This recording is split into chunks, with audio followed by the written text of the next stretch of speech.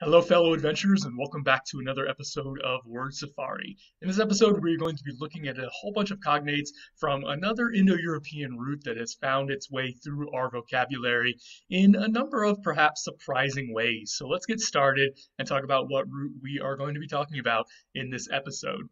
We're going to be looking at the Indo-European root gen. Now, as I said, this root is all over the place in the English language from a number of different sources, from Greek, from Latin, and from our native Germanic inheritance in English. What does this root mean, or what did it originally mean?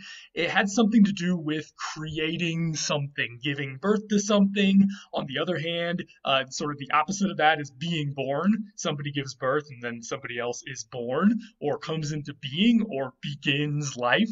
So this root gives birth, no pun intended, to words that mean all of these different things. It also gives birth to nouns that mean something like a group that is born together.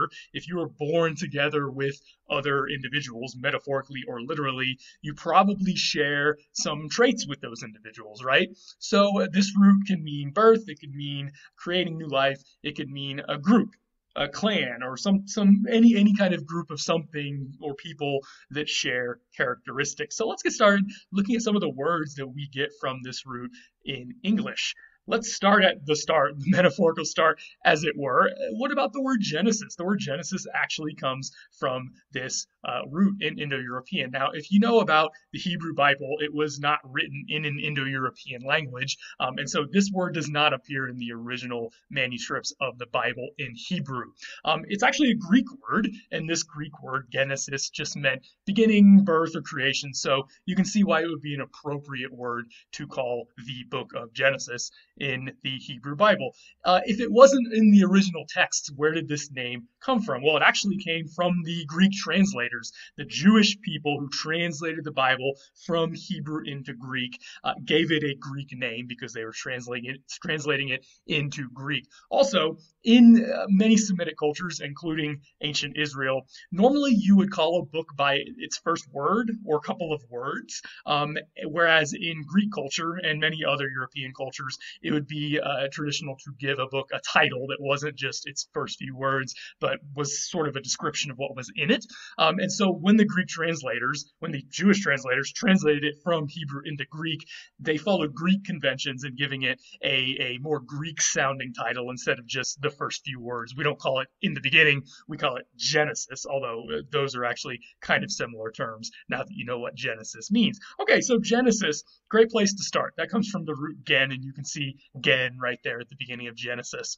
What else? We get verbs like generate from the root gen. Generate comes from the Latin verb genero. The past participle was generatum, and this means to generate or to bring forth. So you can see the root gen in action there. What else? What else do we get from this? Generation. Of course, generation is a noun that's closely related to the verb generate. We can talk about the generation of power, which is when you generate power. But we also have a special meaning of this noun generation that doesn't specifically just mean the generation of something, like the creation of something, but it can also be a group of people who are born or brought forth together. So we talk about people existing in generations, like Generation X or Generation Z, boomers, millennials, whatever. So we talk about groups of people born together, and this goes back to this root gen, which makes sense. What about a word like progeny? Progeny comes from a Latin word progenies. The pro means forward or forth, and the gen, it comes from the gen root. So what does this mean? It means that which is created forward in time is sort of the idea here of progeny. It is your offspring, it is your descendants. That's essentially what it is. Another word that comes from the root gen that has to do with giving birth is pregnant. Now, the gen is disguised a little bit in pregnant. You can see the GN there in the middle, but the E has gone missing. That goes all the way back to Latin because it comes from Latin praegnans. Prae means before. Sometimes we see it in the form P-R-E, which it might be more familiar to you in that sense. So praegnans means before birth, and the birth is the gn part there in the middle where the E has fallen out. But I promise you, it's still the same gen root. And so that's actually really all pregnant means. You are in a state that hopefully will lead up to giving birth, and that's where the word comes from. What about a word like genetic? Obviously, genetic has gen here at the very beginning, and so it comes from this gen root. It comes from the Greek adjective genetikos, which just means pertaining to the origin of something. In our modern sense of the term, this was only coined in the past couple hundred years as we started to understand modern science better. So the modern sense of the term doesn't go all the way back to ancient Greek. Similarly, our word gene obviously just comes from the gen root as well. This was coined only really toward the start of the 20th century as we started to really understand how these kind of things work at the microscopic level. Scientists coined this term from the old gen root, from Greek or Latin, to basically describe this fundamental unit of how we carry birth information forward. It's a gene, and that was a great term for them to coin for this particular concept. What about something like genuine? You may never have thought of the connection between genetic and genuine before, but they do both go back to this Indo-European root. Why is that? What does genuine mean? It comes from Latin genuinum, which just means natural or native or not foreign. That is the original meaning of genuine. There isn't some admixture from something that we, our community, would consider to be not genuine, not pertaining to us. Of course, today, it really just means real from the beginning, aka not artificial. It hasn't been tampered with. It goes all the way back to the beginning. It is fundamentally true. That is something genuine as we would think about it.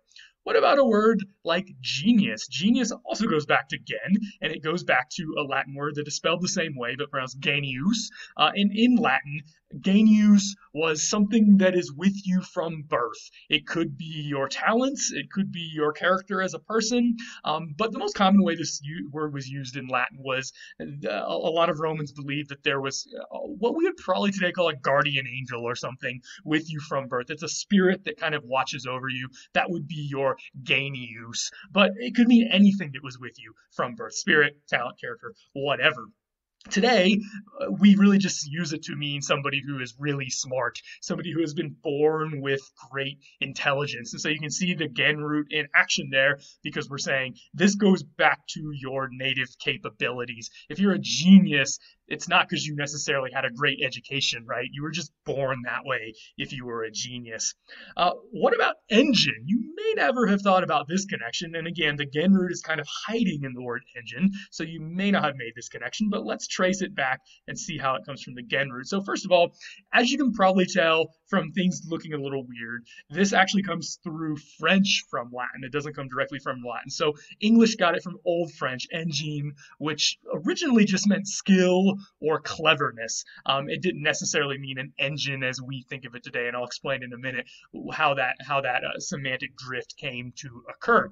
So engine is this word that comes from Old French, engine, and that comes from Latin ingenium. You can see the connection there once you look at it. And in Latin, the word ingenium meant inborn talent. The in means in, the gen means born. So ingenium is something that is born inside of you. In that sense, it's a lot like genius, in the sense that it's something you're born with, but it actually has the in there on the front. So the original meaning of ingenium, and by the way, in case you're wondering, our word ingenious, like an ingenious plan, comes from this. So ingenious and genius are totally connected in that sense, but they're also connected to this word engine. So originally, this word ingenium was just inborn talent. In French, it came to mean talent in the sense of skill or cleverness. And then later on, it came to refer to something that could be invented or created by means of somebody's inborn talent. So an engine originally just meant a machine or a device that it took somebody really smart to figure out how to make this thing. It isn't just something that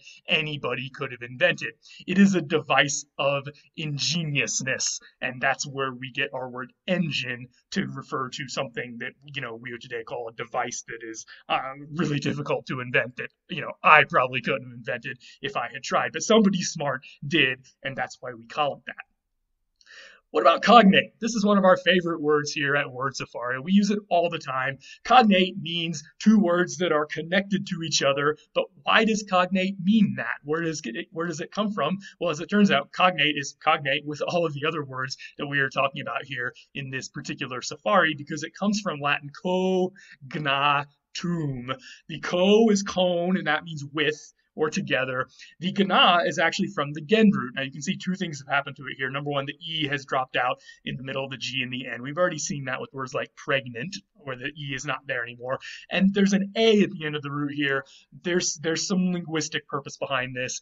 This goes back to something in Indo-European that we don't necessarily need to talk about, but if you know Indo-European, you know what it is. So the root looks like gna here, and it has this co on the front. So cognatum literally just means born together, and in Latin it could mean any biological being or something else that is born together or shares a common history. But today in English, we usually use it to refer to words. When you say something is cognate, you don't normally mean the two elephants that you see on your screen, for instance. You mean words that are connected, that share a common origin, that were born together in some way, and that's how you know something is cognate.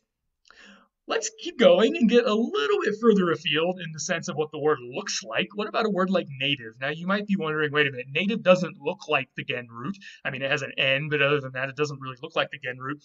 This actually, the reason that I put cognate before native is because this also comes from the form of the root in Latin that was gna. Now, in cognatum, the G survives there, but when it was at the beginning of the word, the G would fall off because it was hard to say gnati womb, and they usually just drop the G off and said na T womb. But this na totally comes from the gen root. The G and the E have just been lost. Again, this might not be something that you would realize until you looked into it. So this comes from a Latin word nativum, which means produced by birth. So today, when we use the word native, we mean belonging by birth. So if you're native to somewhere, that's where you and perhaps your family and your ancestors were born. If there's talent that is native to you, it's in you from birth, right? So you can see how the birth idea is inherent there in the word native. Another word that starts with just na that also comes from the gen root here is nature. This comes from Latin natura, which means birth or character in the sense of somebody has a particular nature. It's something that is born inside of them. And then later on, we in English came to apply this to anything that is outside our window. It's just born that way. Trees are born that way. Animals are born that way. They have that nature, and so we call it nature. But it comes from this idea of something being born in a certain way. Other words where the gen root just shows up as na instead of gen or gna or something like that. Innate. Innate has this prefix in on it, which just means in Latin. So innatum means inborn, born in na, and that's how you can kind of piece those things together. If something is innate, of course, it's native, it's natural, it's present from birth, right? So you can see how those morphemes in Latin, those meaning-bearing units of words come together. What about nation? You might not have thought of nation because the word nation today has, again, taken a little bit of a semantic journey away from the idea of birth. But originally, the original Latin word natio that we get nation from just meant a group of people who are born together. Now, they didn't quite have our modern ideas of race yet, so it didn't quite mean race, but it really was just a group of people born together. Maybe we would say ethnicity, although that's not quite an exact match either. It comes from this birth root, and the idea is there wasn't a lot of immigration, at least not in the modern sense, in the ancient world, certainly not way back in time before you get to the cosmopolitan age of the Roman Empire. And so usually people were born in a group, they stayed there, and they died there, and that would have been a nation. It's a group of people who share a common origin, common customs, common birthplace, common land, and that's essentially what a nation is. Of course, again, we've moved past the etymological meaning of this term today because we can talk about nations like the United States, for instance, where we know that there's a diverse population born in all sorts of different places who have come here or their ancestors have come here from different places, different continents, different cultures. But we still call ourselves a nation, even though etymologically speaking, we are a nation of immigrants, which the Romans would have been a little bit confused about given the etymology of this term. All right, let's talk about more gen words. What about the word genus? Going to science, if you took high school or middle school biology like I did, you had to memorize this chart of kingdom, phylum, class, order, family, genus, species. Genus just comes from the Latin genus. This was a regular word in Latin that meant, and again, race is not necessarily the best translation because they didn't have our modern ideas of race back then, but it's a group of people who are born together who maybe look similar, who share similar, languages and ideas and concepts and land and everything else. So we might call it a stock of people, a kind. It could be a number of different things, but it totally comes from this gen root, as you can see. Now, more recently, in the past couple hundred years, we have reached back into Latin and pulled this word out to use it in our chart here as a classification of a kind of living thing that is a little bit above species, but it's still a fairly small group of people or animals or plants or whatever that share a common origin. So you can see how genus or genus, as we pronounce it today, is working there. Genocide, of course, also comes from the gen root because genocide comes from this gen plus the second part comes from Latin kid, the root kid, kaido, which means to cut down or to kill. Latin had a lot of words for to kill, and this was one of them. So the idea is it's the killing of a whole genus of people, a race, a stock, a kind, an ethnicity, whatever you want to call it. Now, this is something where we're not actually 100% sure whether this is supposed to be coming from the Greek genos or the Latin genus, because they had very similar words, just one letter different, that vowel, the second vowel from the end of the word there. And this word was only coined in 1944, and I'm not sure that the person who coined it was necessarily trying to get it specifically from Greek or Latin. Either way, it comes from the gen root. Whether you want to trace it from Greek or Latin, I think is okay, and you can't necessarily tell, although the O on it might make you think Greek, because the Greek had an O there and the Latin had a U there, but that could just be a connecting vowel, so I wouldn't necessarily be dogmatic about it. What about a word like general? General today just means sort of pertaining to anything. So you might be wondering, how does that come from some of the meanings of the gen root that we've been looking at that are specific, like related to a particular family or group or nation or whatever? Well, it comes from the Latin word generalis, which has the gen root there at the beginning, which originally meant of a whole kind. You have a kind of something and it pertains to anything within that kind. And if you think about it, that's sort of what the word general means. And you can see how we came from this word meaning a particular kind to sort of being anything, because originally it was everything within a particular kind or everything within a particular group. We see this in uses of the word like general store, where anything you might want to buy, anything that's within the group of things you want to buy are going to be there at the general store. Or a general as a rank in an army.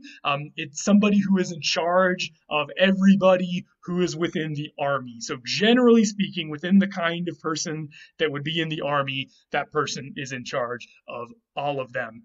We also have a word like generic that has a similar history. It's from Latin genericum, although this Latin word did not actually mean generic.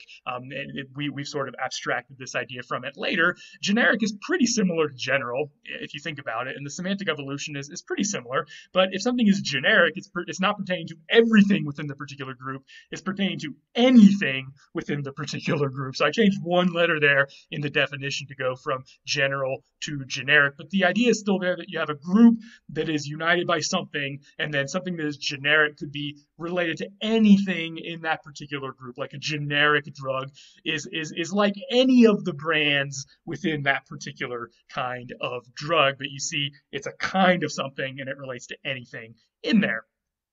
What about genre? Genre actually comes from the root gen as well. As you can probably guess from the way we pronounce it, genre, it comes from French genre, which just means a kind of something or a type of something.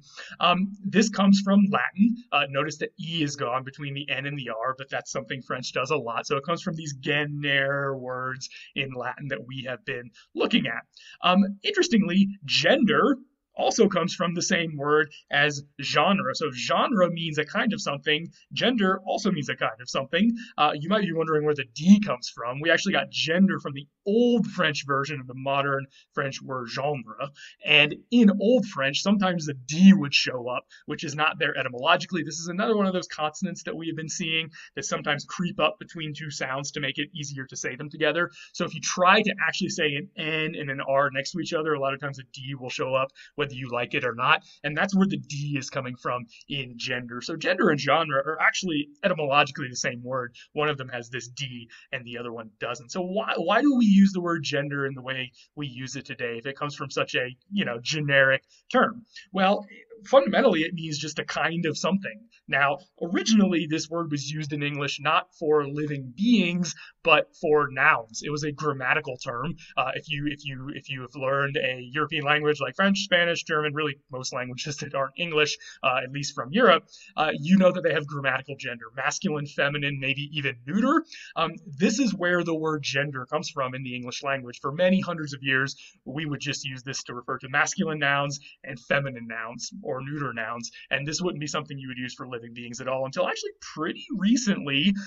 Within the past 100 years, we started using the word gender and expanded its meaning from nouns to people, and now we talk about masculine gendered people and feminine gendered people and other genders as well. But really, this is not a fancy word. Etymologically, it just means a kind of person, a kind of noun, a kind of animal if you gender your pets, or whatever, right? So you can see that, again, this is connected to the gen root very easily once you see that. What about a word like engender? Maybe you have wondered to yourself when you had nothing better to think about, what's the connection between gender and engender? Because they don't really mean the same thing. But once you understand they both come from the gen root and see the semantic journey that both of them have taken, it makes a lot more sense. So to engender comes from Old French engendre, which again has that D sneaking up in there between the N and the R that is not actually there etymologically. This in Old French meant to beget or to procreate, to create new life, and it just comes from the Latin in genero, which means to create in, to create something new in someone else. Now, today when we talk about engendering, we usually use it more metaphorically, like you're trying to engender warm feelings or love or something in somebody else. So you can see how this word comes to get its meaning. It's just in, create in. If you're trying to create something in someone else, feelings, whatever, you're going to engender. And that's the connection between gender and engender, because they both end with the same two syllables. They both go back to this root gen, even though they really come from two different branches of the tree from a semantic perspective. Now, we're going to end this safari by looking at some words that you may never have guessed come from the gen root if you didn't know a little something called Grimm's Law, which we have been talking about in some previous safaris. So I'll put the link up here if you want to go get a refresher course, or maybe just learn for the first time about what Grimm's Law is. But essentially, Grimm's Law is a series of sound laws, and if you don't know what that is, I talk about that in that link as well. It's a series of sound laws that happened between Proto-Indo-European and Proto-Germanic. So anytime we are looking at an Indo-European root and we want to see how that root plays out in the Germanic languages, including English, we need to take some of the consonants through a series of mutations. One of those consonants that gets affected is the consonant g or g. G's become cuz. That's one of the things that happens in Grimm's Law. So if we're looking for cognates of the root gen in the Germanic languages, they are not going to start with G, they're going to start with K, and here's one right now. Our word kin actually just comes from the root gen. The N is still the same, the vowel has changed a little bit, but the big difference is the G has become a K. But if you think about it, the meaning has really not changed much at all. Even though the G has become a K, once you see that, you can't unsee it because the semantics really have not gone very far afield at all. We get our word kin from the Old English word kin, very similar, which means family, race, kind, nature, really any of those things that we have been looking at so far in this safari. It can mean any of those. It just means people of a common birth. What about king? We've actually already talked about king in a previous safari a long time ago at this point. It comes from the Old English kuning, and there are two possible etymologies for this, both of which have something to do with birth or belonging. It could mean somebody belonging to us, leading those of common birth, or it could mean one descended from noble birth. But regardless of which etymology of king you prefer, it definitely goes back to the gen root because it has something to do with birth and belonging and commonality and those kind of things. What about kind? We've actually been using the word kind quite a bit throughout this safari, and you may not have realized up until this point that kind also comes from the gen root. So it's not an accident that we've been translating a lot of these gen words with the word kind of something. This also goes back to Old English kind, which means kind, nature, race. It wasn't actually that different from the word kin.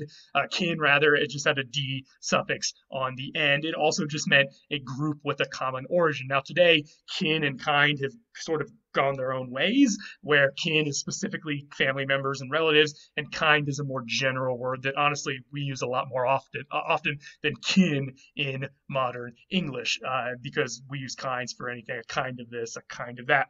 Now you might be wondering, what about the adjective kind? Where does that come in? Does that come from this too? As it turns out, it does. The adjective kind, which means nice or thoughtful or something like that, also comes from this, because the original meaning of acting kind was to act the way that people typically act toward people with whom they share a common origin. Historically speaking, I probably don't need to tell you this, historically speaking, people have not been that nice to people who are not like them, who are from another tribe or from another place in the world, speak another language or whatever. This is something we're trying to do in the modern world, is train people out of these ideas, right? So kind goes back to a world that really is not that old, that did not exist that long ago, where it was kind of just expected that you would be nice to people who were within your group and maybe not so nice to people who are not within your group. So kind actually sort of harkens back to that state of looking at things, where if you're going to be kind to anybody,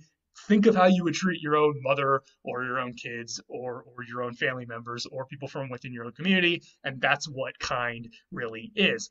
Kindred, of course, also comes from this. It's just an expansion of the words kin or kind.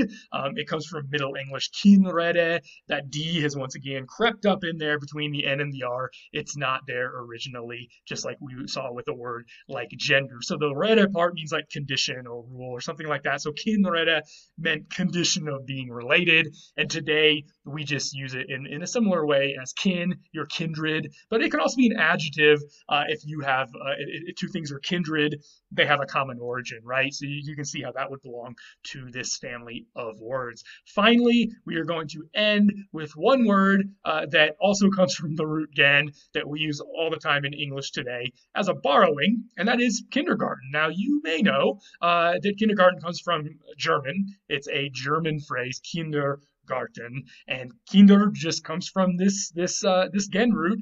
German is, of course, another Germanic language, so Grimm's law also applies to them, just like it applies to English. And so Kinder means children, because again, the gen root has something to do with giving birth and having common origins with something else. So this is a perfect word to use for children, and you can see why in German this is a regular word for children. Garten, of course, just means garden, so it's cognate with our word garden in English. So you put those together, you get literally a garden for those born, going back to the idea of the gen root being those who are born. The more metaphorical meaning is it's a place where young children can grow, and that's why kindergarten was named kindergarten by, as it turns out, a German person in the middle of the 19th century, and then that word was borrowed into English soon thereafter. And of course, today, all across the English-speaking world, our schools have kindergartens, and we send our 5-year-old kids to kindergarten, but it goes all the way back to the gen root. All right, we're going to end with that. Can you think of any other words that come from the gen root? I'll give you a hint. I left out quite a bit. I could have made this probably 2 safaris if I wanted to. I decided that this was enough to sort of introduce you to the gen root. But if you have any other ideas of things that come from the gen root, because I really did leave out a lot, comment below. I'm interested to hear what you think I should have put in here. See you next time.